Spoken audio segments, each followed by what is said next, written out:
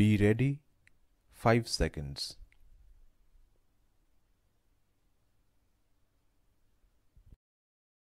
My dear fellow citizens, I extend to you all my 78th Independence Day greetings. It is an expression of the joy of being part of our great nation along with fellow Indians. Just as we celebrate various festivals with our families, we celebrate our Independence Day and Republic Day with our family that comprises our fellow citizens. On 15th of August, in all parts of the country and also abroad, Indians participate in the ceremonies, sing patriotic songs and distribute sweets. Young children participate in cultural events.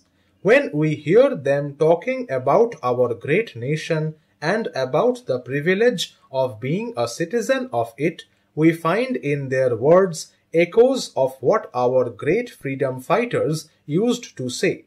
Then we realize that we are part of a chain that binds the dreams of those who participated in the freedom struggle and the aspirations of those who will witness the nation regaining its full glory in the years to come. Realizing that we are links of this chain of history makes us recall the days when the nation was under a foreign rule. Patriotic and brave souls took immense risks and made supreme sacrifices. We salute their memory. Different traditions and values that had continued to live on beneath the surface found new expressions in several generations of great leaders. Unifying the diversity of traditions and their expressions was Mahatma Gandhi, father of the nation. My dear fellow citizens, today on 14th August, the nation is observing a day to recall partition horrors. As the great nation was divided, millions had to suffer forced migration. Lakhs of people lost their lives. A day before we celebrate Independence Day, we recall that unparalleled human tragedy and stand with the families that were torn asunder. We are celebrating the 75th year of the Constitution. The journey of the newly independent nation was not without obstacles. Remaining firm on the constitutional ideals of justice, equality, liberty, and fraternity, we are on the mission to enable India to reclaim its rightful position on the global stage. As general elections were held in our country this year, the number of eligible voters stood at nearly 97 crore. This was a historic record, making it the largest electoral exercise humankind has ever witnessed. The Election Commission of India should be congratulated for the smooth and flawless conduct of such a gigantic event. I thank all officials and security personnel who braved the heat and helped electors. When such a large number of people exercise their franchise, it is a resounding vote for the idea of democracy. India's successful conduct of elections strengthens democratic forces around the world. Dear fellow citizens, India has been among the fastest growing major economies, with an average growth rate of 8% annually. This has not only put more money in the hands of people, it has also reduced the number of people living below the poverty line. As for those who continue to suffer from poverty, all efforts are being made not only to provide a helping hand to them, but also to bring them out of it.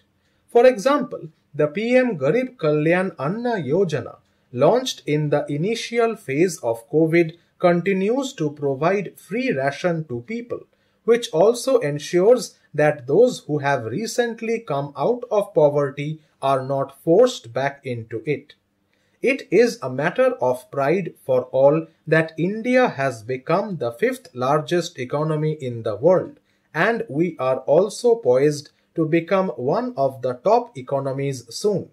This has been made possible only by tireless hard work of farmers and workers, by the planners and by the visionary leadership.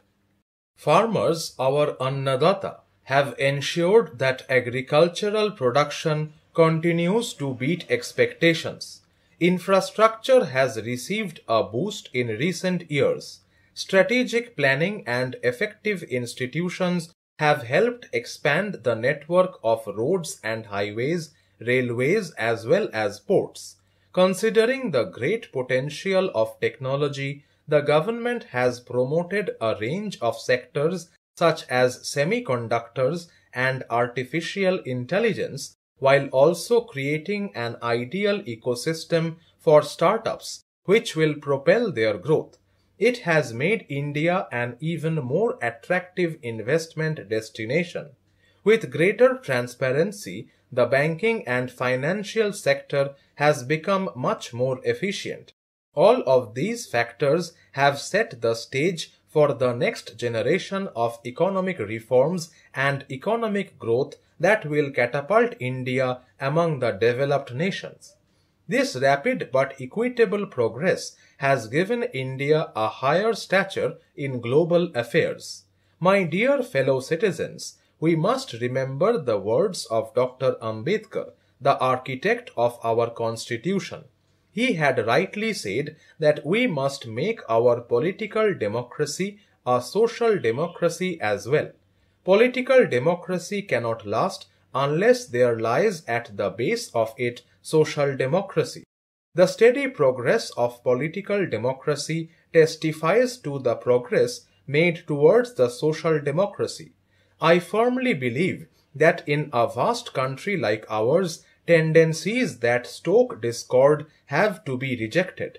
Social justice is a top priority of the government, and it has taken a number of initiatives for the welfare of the scheduled castes, scheduled tribes, and other marginalized sections of society. The National Action for Mechanized Sanitation Ecosystem will ensure that no sanitation workers will have to manually engage in the hazardous task of sewer and septic tank cleaning. The term justice, taken in the broadest possible sense, includes a variety of social factors. I would like to stress two of them in particular, namely gender justice and climate justice. In our society, women are considered not only equal but even more than equal. However, they have also suffered from traditional prejudices. But I am glad to note that the government has given equal importance to women's welfare and women's empowerment. The budget allocation for this purpose has more than tripled in the last decade. Their participation in the labor force has increased. The most heartening development on this front has been the significant improvement in the sex ratio at birth. A variety of special government schemes have also been designed, keeping the women at the center. Climate change has become a reality. It is all the more challenging for developing nations to change their economic paradigm.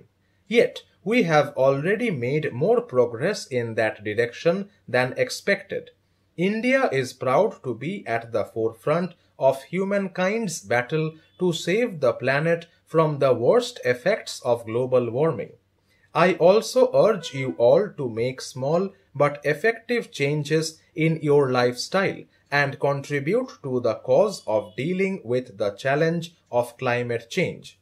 Speaking of justice, let me also mention here that from July this year we have removed one more relic of the colonial era. The new code is oriented towards ensuring justice for the victims of crime instead of focusing on punishment alone. I see this change as a tribute to the freedom fighters. My dear fellow citizens, the Amrit Kal, the ongoing period of a quarter century leading to the centenary of our independence, is going to be shaped by the youth of today. It is their energy and enthusiasm that will help the nation scale new heights. Cultivating the young minds and creating a new mindset that takes the best of the traditions and knowledge is our priority.